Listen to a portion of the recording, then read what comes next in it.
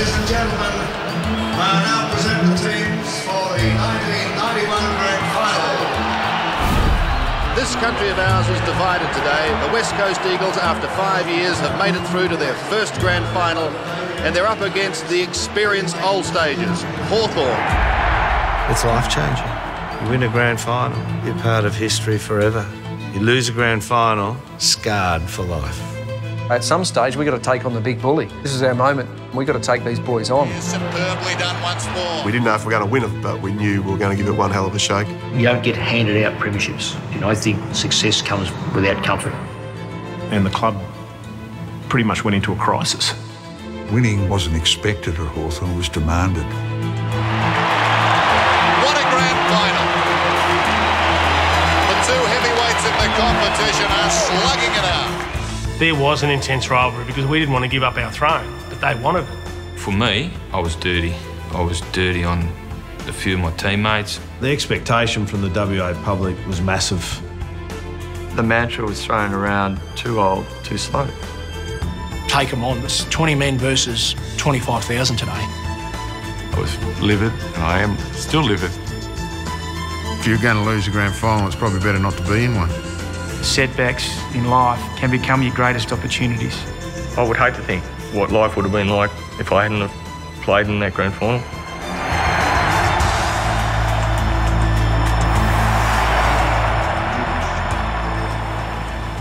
The city that stunned the world with its audacious and successful raid on the America's Cup in the 80s is at it again, out to shake the sporting establishment and snare the symbol of football supremacy. The landmark had changed in the competition. It wasn't a Victorian-run competition anymore. I wanted the club to be desperately part of the AFL, and when I first got across there, it felt as if it was AFL and West Coast. We never felt part of it. Coming back to Perth, you had 35,000 people clapping and patting you on the back. When you went to Victoria, you'd be lucky to have 35 people.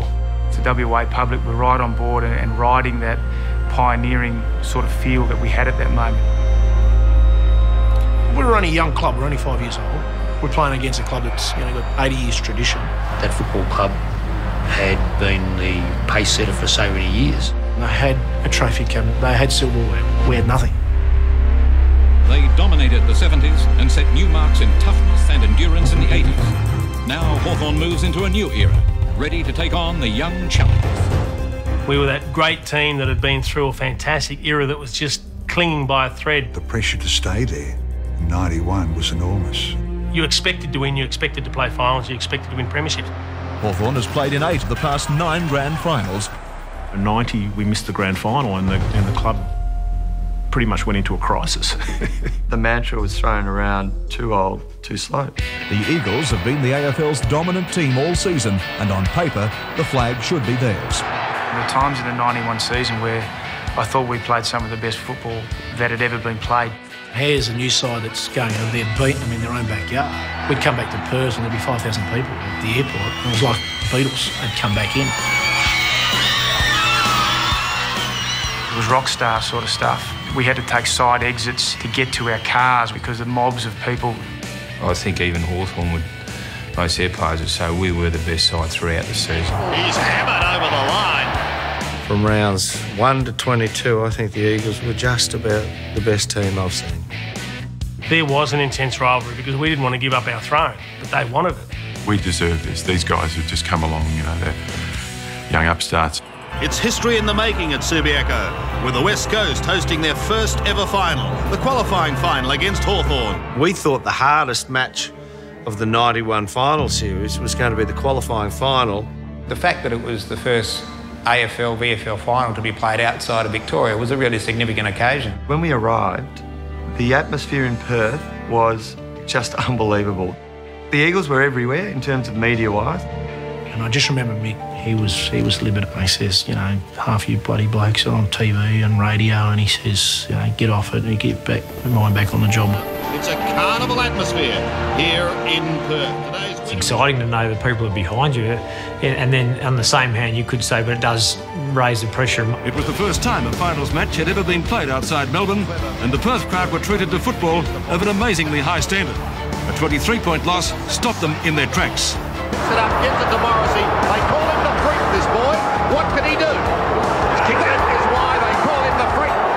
Everyone expected the West Coast to just sort of waltz through and win the game, but look, they were there for a game of footy and had different ideas. There's the firing, and the Hawks are through to the second semi-final. And the Eagles learned enough to come back later in September. They came in under the radar, got the job done. A lot of people rate it as one of the best wins in the history of the club. I always thought, in the back of my mind, whoever won that was probably going to win the grand final. The media had written us off. You did that at your own peril back in those days.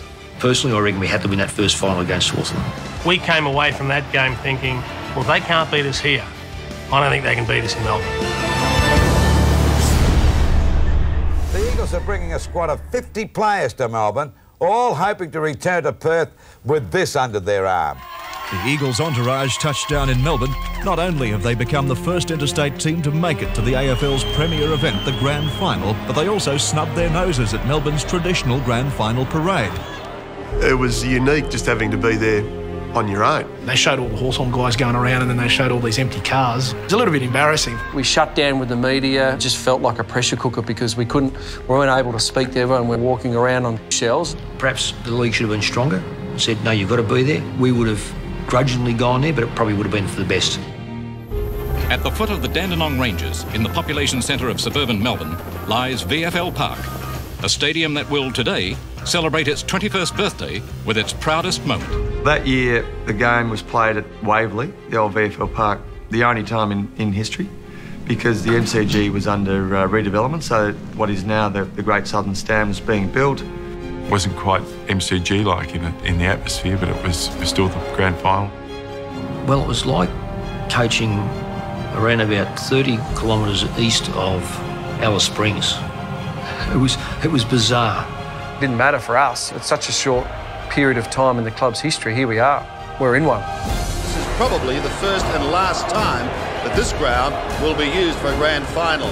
The real plus for Hawthorn was our home ground. Desolate. Personally, didn't feel like a grand final. Because out come the West Coast Eagles. I ran out and I was trying to spot my mum in the crowd, which was 75,000 people there. You stop and pinch yourself and say, this is it. This is your first grand final. Hawthorn are making their way out onto the ground. And again, a huge roar. Gary has stopped the whole side in the race as we're all marching down, getting ready to run through the banner. The message was loud and clear. These guys are in our way, let's knock them over. Trying to outstare the bloke across from you. I'm listening to Darryl Braithwaite doing the anthem, a bit of a fan, so sort of got one eye on him and one eye across the road. So stare him in the eye, I couldn't do it. I felt it was such an affront that I knew if he stared me back, I'd want to punch them. Well, it's been worth waiting for, hasn't it? 5 years ago, and here they are, the West Coast Eagles in a grand final. Great for the national competition. That was our first big dance. We're under no illusions how hard it was going to be. There's a fear that it might be your last hurrah. It's just about wanting the game to start. The next 2 hours are the most important part of your footballing journey. Just a few words that describe what you're thinking before a grand final, and it is just whatever it takes. Whatever it takes. I was livid, and I am still livid. As far as I was concerned, he was the most maligned player at the Hawthorn Footy Club. A quiet opening to the match was notable for two undisciplined acts by one of the game's most disciplined defenders. Oh, there's that 50. Yes, there's against Langford, you can see that. I think he wanted to make a statement. He's going to make it hard for me throughout the day. You know, he could kick a fair goal from outside 50, so you didn't have to bring him any closer. So Sumix to kick the first score of the game, and surely it'll be a goal. From the square, familiar sight, drop punt straight through. And you think, OK, well, you made one mistake, don't make a second one. And, you know, what can I say? Inside the attacking 50, Sumich on the lead. It's 50 again. Chris Langford, twice now. I was livid, and I am still livid. Langers doesn't do that. Chris Langford doesn't give away undisciplined 50-metre penalties. The night before 91, I went up to JB Hi-Fi and bought this CD and went home, turned it up full bore. And I got myself just too razzed up, and I always blame myself that, you know, I shouldn't have bought that, listened to that music. There's the infringement. There's Headies. Boy, are these costly penalties. The cult, Sonic Temple, full ball. Point blank range. Goal. Top of the world. I was just pumped. He might have been making a statement on me, but then I felt like, well, I've got this bloke. Past the centre circle, chip passes intended for Sumic, and what a good kick it was, honouring a great lead. He was almost the spiritual leader of our forward line. We knew if he was up and going, gee, we were up and going. I liked him when he got the ball 50 yards out on the flank rather than 30 yards out directly in front, because he'd always kick those big long runs with his hooking style. Started well, already has 2. Long kick, great kick. That year, he had an unbelievable year, somewhere. He 111.89. So if my maths is correct, that's 200 shots at goal. Summer's still the best right foot, left footer that I've ever seen play. He didn't really like running as such. He didn't really like stretching. I don't think he ever touched his toes. Well, it might have been a slow start for West Coast, but suddenly they're 2 goals in front. I remember thinking, gee, he's off to a good start. He looked like early on he might just kick him to a winning score. Hudson sits and waits, back turns, gets away, shoots a little left footer, a good one. Pritchard. I was the youngest member, being 21, of the grand final side. Strong tackle by a couple of Hawthorn players. Hudson's left foot to half forward. People would look at it and go, well, you got a game because of your name. Just drifting out of the centre, like he could kick a goal like no one else. Inside the attacking 50, Hudson, courageous mark. Hold 17 votes in the Brownlow on Monday, and of course his dad played in Hawthorn's 71 premiership team. I wasn't thinking 20 years and what Dad had experienced, because he couldn't remember the 1971 grand final. I'd love $1 for every time. You're not going to be as good as your old man, and I conceded that might be the case. He had some tricks, Hutto. Still reckon I might have passed more to him than he passed to me. I had a lot of time for Paul Hudson. He, as far as I was concerned, he was the most maligned player at the Hawthorn Footy Club. I don't know why. In front of Jakovic. Who wins the tap. Wilson runs onto it, kicks the ball to Goldsmith, bouncing. Oh no! For a goal. 3 goals to 0. Long drop punt, leans back, kicks it well. Right there. Another one. We're up and about in the first 5 minutes. I thought, we're a Monty here, that we'll win this. My overall feeling was we're in deep trouble. They're running rings around us. Chance behind for Dia. Open goal and sits for him and he kicks it. But I think by halfway through that first quarter, we'd turned the game around. One of the things Joycey said prior to the game was that if he could get 10 goals out of Dermott and myself, we'd win the game. Ball goes to ground, Deer's handball pretty good. Allen to Dunstall, good kick. And a good mark by Dunstall under good pressure. Brennan kept Dunstall just to 3 goals last time they played on one another. I enjoyed playing on Jason. You always knew it was going to be a tough day. He kicked a lot of goals and, gee, he also, dished off a few too. For an utterly selfish bloke, he was a very unselfish player. Dermott. To kick better than Condon. Drop punt to goal. And what a handy one in the last 30 seconds of the first quarter. That's amazing, I didn't notice the Dunstall cardboard cutout. They must have been big though. They were abominable things, those things. Cardboard personality actually in the real body. What's the difference? 15 seconds, Dunstall again. A good kick, free kick. Free kick. In the last minute of this first quarter, West Coast would have fancied themselves going in 3 or 4 goals up. Can Dunstall repeat the effort from 20 seconds ago? Drop punt, he's kicked it well again for another one. Well, the Hawks have got out of jail here as the siren sounds. I do know in my own heart that we didn't have a big enough lead at quarter time. Those last 2 goals by Dunstall were critical. There was certainly no feeling that that's going to dictate the result of the game. Came in at quarter time and looked at the scoreboard and thought, we're a fair way behind, and went, that's comfortable. All the damage that they'd done early with the breeze had virtually been taken away. And I think that gave us great confidence heading into the second quarter. Pretty dark sort of memory of it and something that I'm not proud of. If Dermy needs to come out and say that to make himself feel better, well, good on him. It's getting dark suddenly at VFL Park. Nervous start for West Coast. They kicked 4 goals then in 7 minutes and then relinquished a good break with 2 goals to Dunstall. Will turned and, all of a sudden it was all hands on deck. In trouble, heading high tackle. He's got a free kick. Brereton. Dermot just rubbed his head into the turf a little, not a lot. You did what you had to do.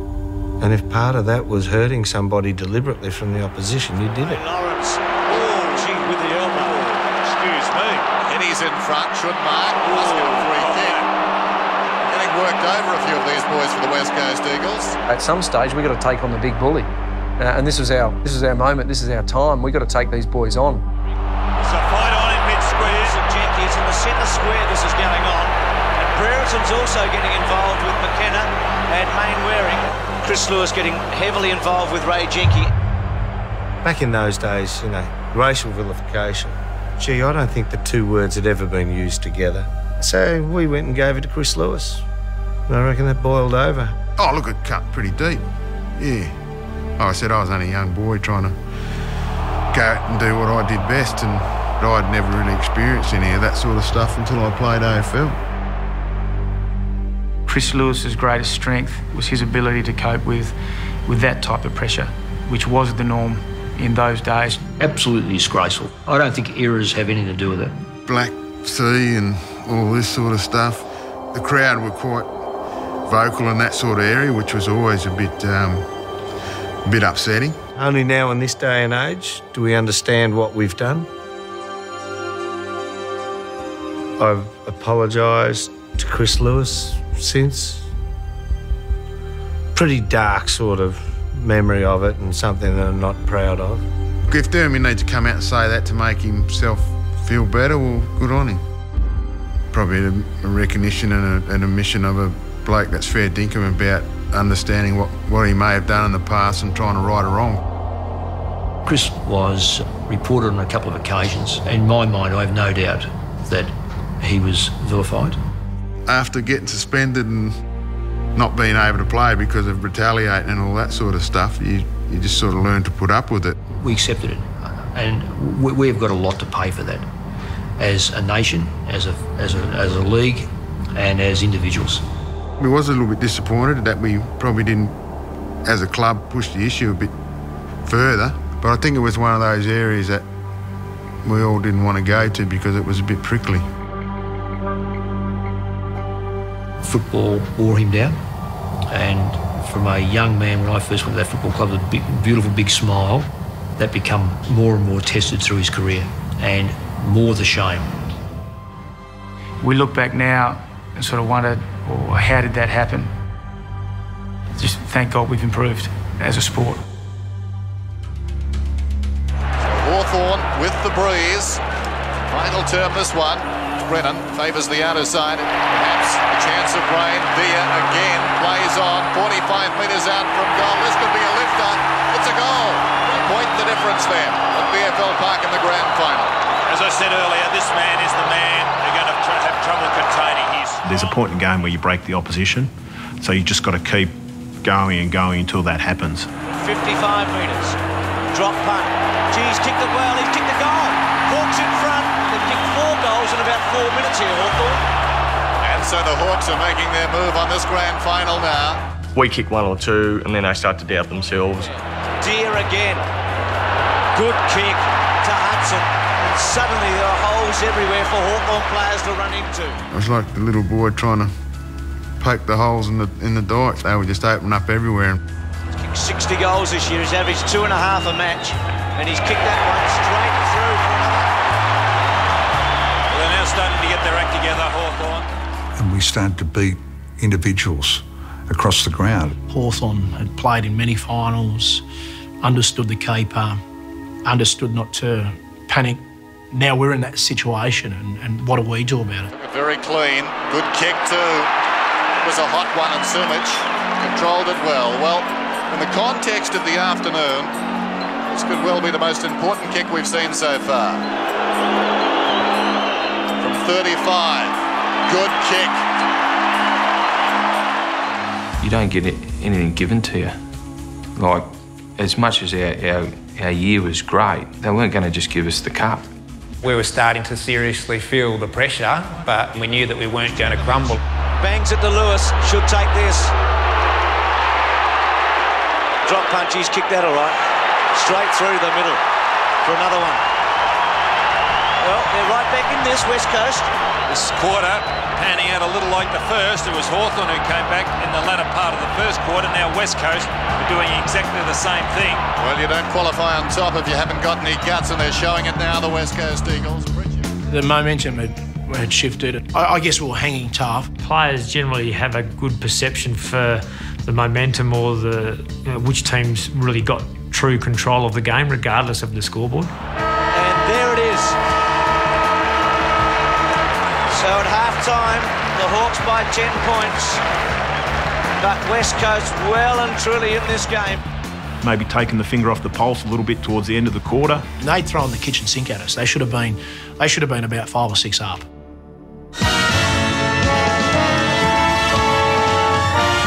And now, please welcome Australia's famous marathon champion, Rob De Castella. Accompanied by one of the patrons of the Paralympics, Angry Anderson. We trotted out Angry in the Batmobile.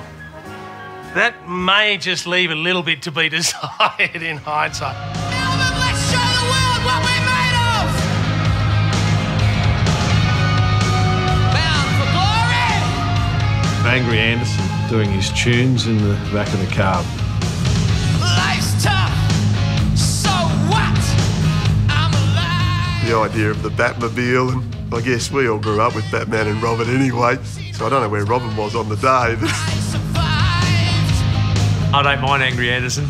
I don't know about the Batmobile. I certainly don't put it in super slow-mo.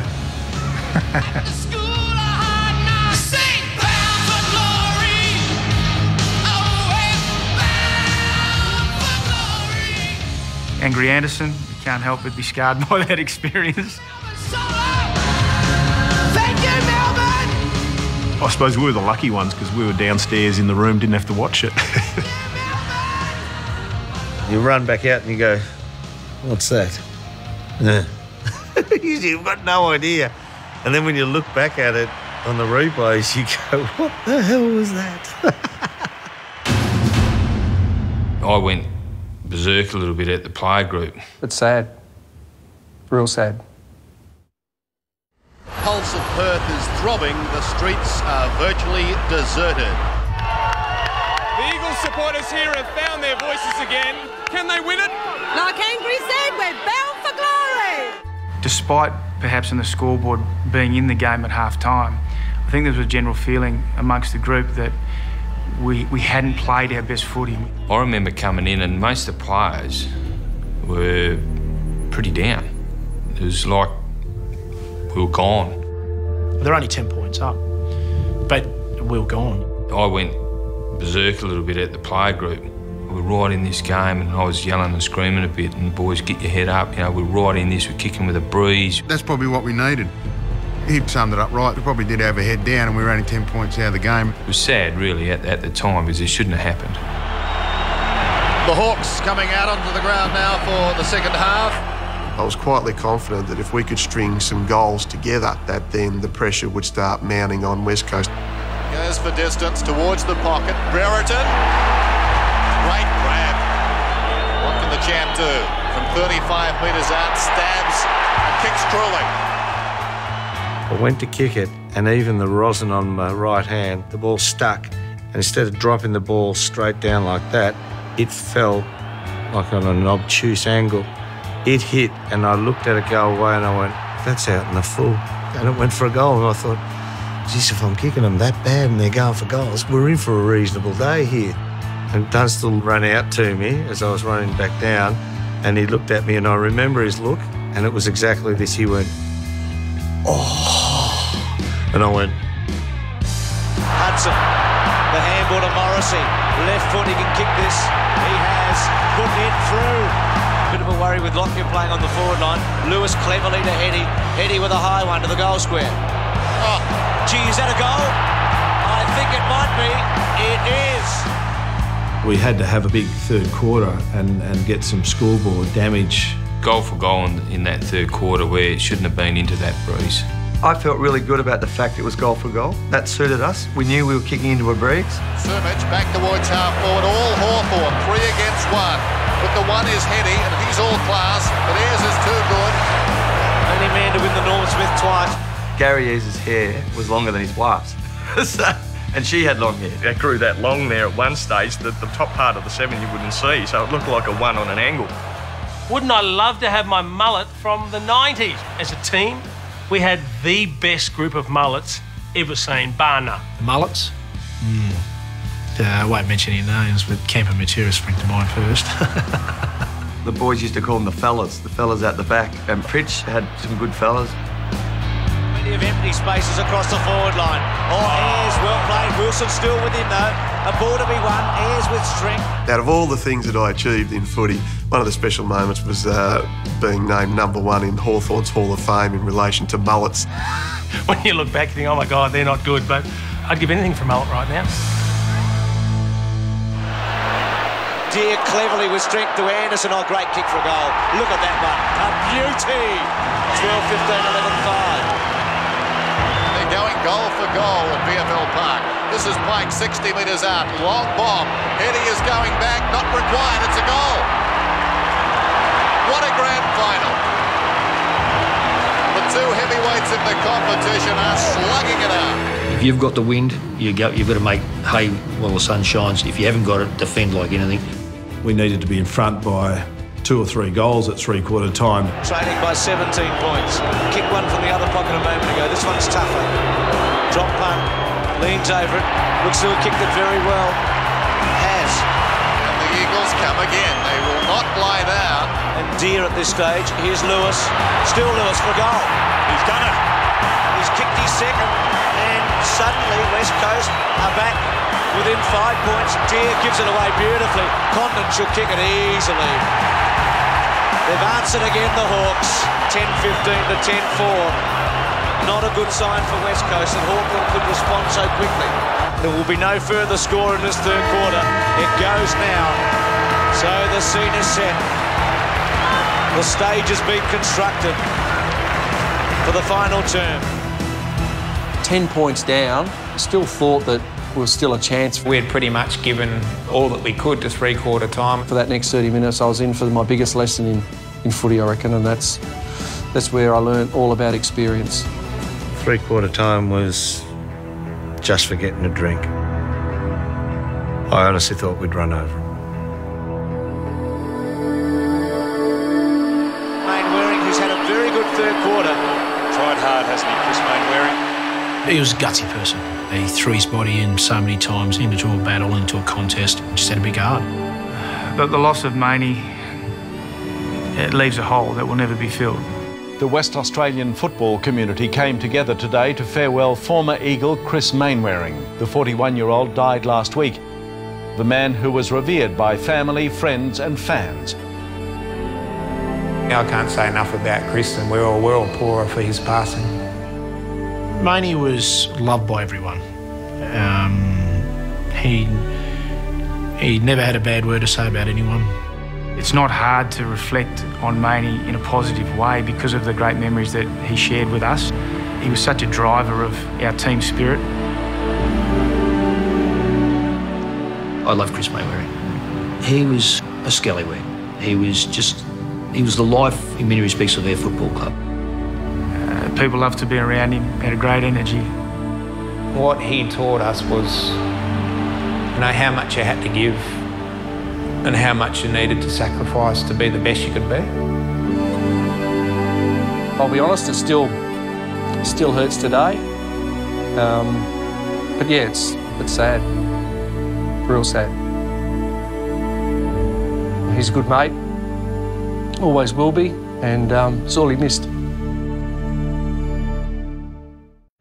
Three-quarter time in the 91 grand final, 10 points the margin, but Hawthorn coming home with the breeze. Alan Joyce, very brief, spoken to his players and has left the ground. You talk to the players at three-quarter time, the confidence I had in them and they had in their own ability was quite enormous.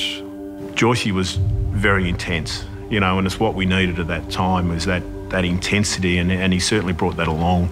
He was your straight shooter, very serious, stay focused, get the job done. Winning wasn't expected at Hawthorn, it was demanded. As a coach, I found it very difficult. Michael Malthouse talking with his charges, asking for one desperate final quarter. As a coach, you generate as much enthusiasm as you can and as much passion, and yes, we can, but deep down I thought that we're really up against it. He was a hard coach. He didn't let anyone get away with anything. If we made blues, we were going to have to answer for them. But he hated blokes who gave up. Hard taskmaster and pretty unforgiving. In mixed mind, it was combat. So Pritchard with the first kick. Deer again, who's been superb all day, goes for goal and touched by Dunstall. The man they've been unable to stop, Deer. He played great. He jumped into packs and he bowled blokes over. He took big marks and he came of age. You are pumped and you just want to do everything right for your teammates. Deer again gives these chances up forward to Pritchard. Well, Deer's just killed them, hasn't he? He's been fantastic. We're always waiting for Paul to actually come to the big stage, if you like, put on a display. Did we see that game coming? No, it was a crack. Lawrence has kicked the ball forward. Deer goes in and Brereton in the front spot. One of the most celebrated careers in the history of the game, and from point-blank range, should not miss, and puts it through for number 3. And now it's up to the West Coast at 94 to 77. Pedal your bike to the top of the hill. It's hard work, but then you roll down the other side. Exhibition here. Sells a dummy. After that first 5 minutes, we were rolling down the other side. West Coast was shattered. It's taken by Pritchard. This for a premiership, perhaps. It's home. No run on the line. It's been marked by Brereton. Well, the Avalanche is gaining momentum now. Kicks. It's a goal. And perhaps it's the end of a dream now for the West Coast Eagles. Well, that's when I came to realise what experience was all about, because those boys, they knew they could go to another level, and they decided to hit the turbo button, and they stood up and they went for it, and we couldn't go with them. It was just happening very quickly. It was as much a battle of survival of anything. If your perception, especially in a grand final, is we can't get this back, quite often the floodgates do open. You only need to see one bloke drop his head, one bloke put his hands on his hips. As an opposition, you sense that, and it's time to go in for the kill. And I reckon that's exactly what we did. Gowers goes to half forward. Deer, who's been a colossus today, to Condon. Condon towards the goal square. Hudson. Drop punt. Goal. And in the space of 5 minutes, Hawthorn has kicked 3 goals. Shut the gate? Well, just about. That we weren't going to be premiers in 1991 was what starts to go through your mind. The biggest disappointment was that we deserted each other when we needed to stand up and, have a real crack at it, which was unlike our footy club.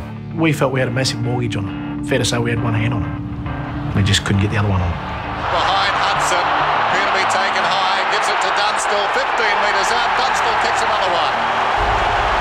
There is a tipping point in grand finals. Once you get past that tipping point, it's almost like maybe there's nothing to play for towards the end of a game. You drift off from actually fighting the game out like you may do in a home and away game when you know there's next week. But in a grand final, it's, well, what's there to gain in these last 10 minutes or 15 minutes?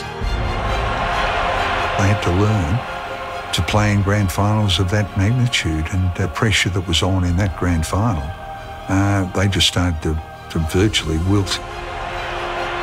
If you win a game, you've got 1,000 fathers, and if you lose, you're an orphan. The buck stops fair and square with the coach. Dunstall has the drop, he goes back in front, Brennan's fallen over, Dunstall deep in the pocket, measures the options, pulls it back, it's a goal! Oh, what a classic! Well, it's a celebration now. He basically just pivoted and just snapped that across his body. I knew then that we'd won another premiership. All of a sudden you're running on air and they've all of a sudden got cement in their boots. I remember looking at the clock about 10 or 11 minute mark, and I thought, blow the siren, we've got them. Hawthorn charging away to their 9th premiership, all since 61, and 8 of them now since 71. When you had to get to a grand final, when you knew how to be competitive for 3 quarters, we didn't know yet what it took to go all the way. One of the big differences between the two sides was belief. I think we'd been there, we knew we could do it. They wanted to do it, but they hadn't done it yet. Tuck bangs it back. He's going to break all the records today, Tucky. To Brereton, to Mew. Some of the most famous names in this famous club. To Dunstall. Just outside, Dunstall leans back, kicks it straight through. Smiles all round. That's correct. 1991 is the year of the Hawk. You are scarred for life. I find that very traumatic, as a person. I think success comes without comfort. Alan Joyce is coming down from his coaching box now. This game is in the bank. And yet another premiership goes to Glenferrie. As the siren goes now and the Hawks win. Relief.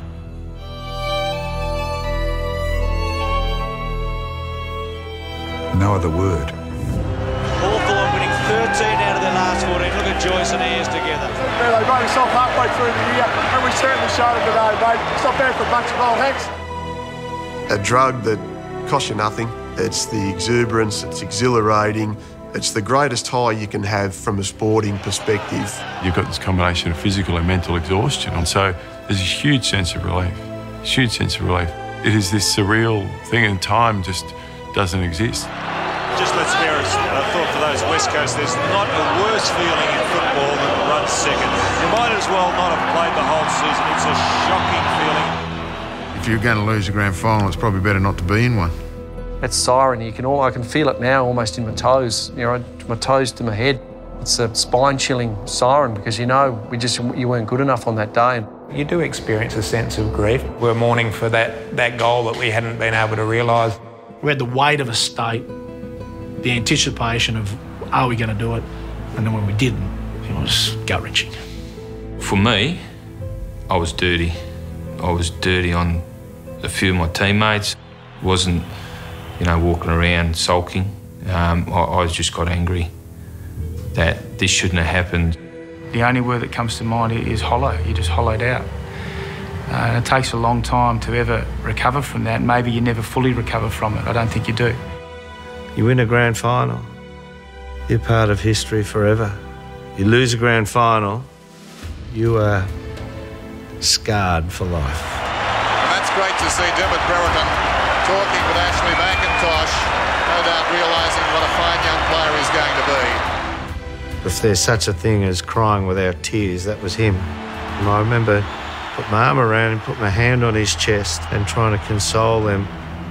Don't be remembered just as somebody who played well in a grand final but never won one. Keep going until you win one. There's Tucky, 7 premierships.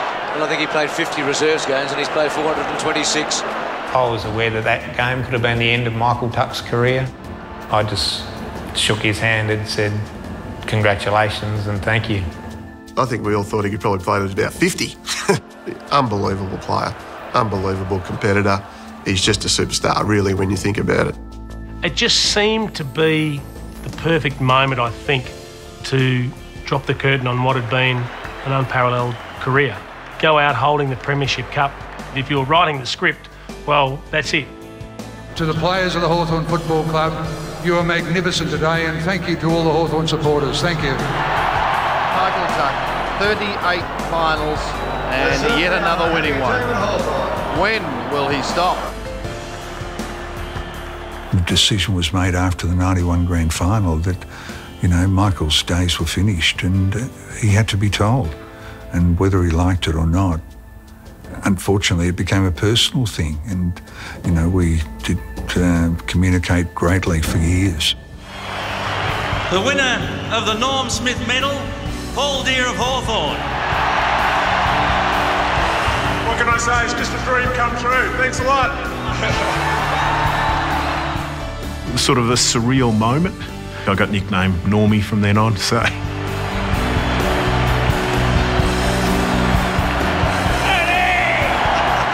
I remember looking up and seeing Dipper, in the grandstands and how much he would have loved to have been out there. Dipper, and I don't know if he remembers it, before the game he put his arm around me and said, I wish I could play, and he was dirty. And he said, go in there, play one for me. And I just held it and said, for Birdie. The Hawks begin their lap. The Eagles will look to 1992. Their first grand final, we knew that they were going to win one. Just glad it wasn't that one. Paul Hudson, I'm sure there'd be no prouder person than his father, Peter. Back into the rooms and seeing your family was a big buzz for me. And then reflecting back on Dad having played in 71 and myself in 91. Yeah, that's 1-1, so hopefully there's a lot more to come. I would hate to think what life would have been like if I hadn't have played in that grand final. Absolute euphoria. The kind of euphoria that you feel when your own child is born or you get married. And the feeling now after such a long season? Oh, euphorious. What? Euphorious. You happy with that? You better translate it for these blokes. I think it's given me respect for how lucky I was to be a part of what was a sensational era. The 7 grand finals in a row, that's something pretty special. I feel a bit sorry for Eagles. They were the best team throughout the year for sure, but they weren't the best team in the final. So they'll learn from that and they'll probably be the side to beat next year. What I learned from that year was we were the best team between April and August. We weren't the best team in September. So it's a waste. I think success comes without comfort. So sometimes you've got to mould yourself around the heartbreak and see what effect that has on the character of people. Your biggest setbacks in life can become your greatest drivers and your greatest opportunities. I think the bond of losing sometimes tightens you as much as winning. And I wouldn't trade it. I wouldn't trade that loss. If someone has said to me, how hard was a grand final loss to take? Well, I played in a grand final. I live a few streets away from the MCG and I work here as a guide, which I love. I don't go a lot to games. I go to very few games. I haven't been for a long time, but I dream about footy probably once or twice a week. And I find that very traumatic, as a person. I've tried to get it out of my system. That's part of the hangover of, coaching at that sort of level and the pressure. When the curtain comes down, it's a pretty lonely world out there. Yeah, if I could click my fingers, the one thing I'd do right now is be able to play footy again. That's the one thing I'd change in my life, just to be able to play footy again. Some great players never got the chance, never played in grand finals, never sniffed a premiership. If you sniff an opportunity, by George, you better take it. But it's a day that belongs to the Hawks. And this crowd paying them the tribute they so richly deserve.